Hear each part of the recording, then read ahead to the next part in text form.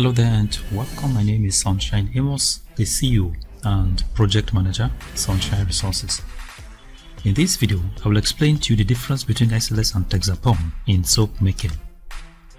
But before then, if you are new to this channel, consider subscribing so that you get posted of all our videos and resources each time we upload them. Now, SLS and Texapon are chemicals of the same chemical substance. The difference between them lies in their physical properties. SLS is solid like rice grain, while Texapon is jelly-like. In terms of functionality, Texapon, when used in dishwash, has the ability to dissolve oils and remove them. It is ideal in dishwash. In our video on how to make liquid soap, I did say that we should not use the two of them at the same time. Now let me draw an analogy similar to that. Now supposing you want to cook food and you want to use 10 cubes of food seasoning in your food. Seasoning here refers to Maggi cubes, Knorr cubes or Royco. They are all food seasoning cubes. Now you are requested to use only 10 cubes for any of them that you want.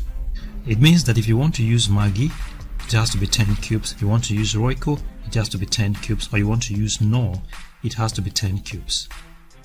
But maybe you realize that combining two types of the seasoning gives your food a special taste. Maybe combining Maggi cubes and Royco gives your food a special taste. So what do? Are you going to use 10 cubes of Maggi and 10 cubes of Royco at the same time, making 20 cubes of food seasoning? Your food will go bad. This is what you do.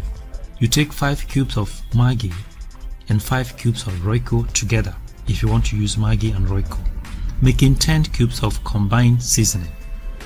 The same thing applies to Texapon and SLS.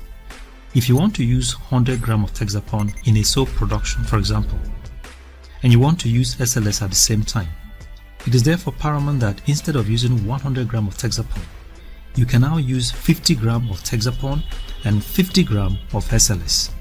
Together, you have 100 grams of combined Texapon and SLS. Do you understand what I'm saying here? Now, supposing you want to use 40 grams of SLS, then you have to use 60 grams of Texapon. If you want to use 30 grams of SLS, then you have to use 70 grams of Texapon. I hope you understand what I'm saying here. At the end of the day, the two of them would definitely add up to 100 grams. That is what I mean by ratio. Okay? So thank you very much for watching and God bless you. If you like this video, give us a thumbs up and subscribe to our YouTube channel. You can visit our website on www.sunshineresources.org.ng. You can visit our YouTube channel on youtube.com/Sunshine-Resources SRTV. You can also follow us on our Facebook page at Sunshine Resources. Thank you very much for watching and God bless you.